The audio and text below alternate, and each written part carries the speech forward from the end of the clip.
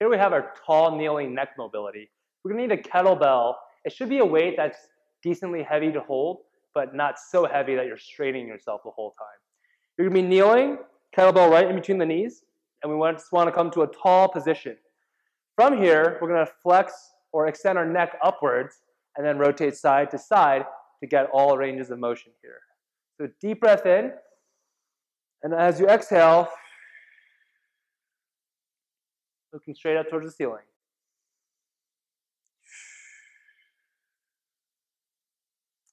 Next, we're looking straight over the shoulder and we're touching a chin to the clavicle.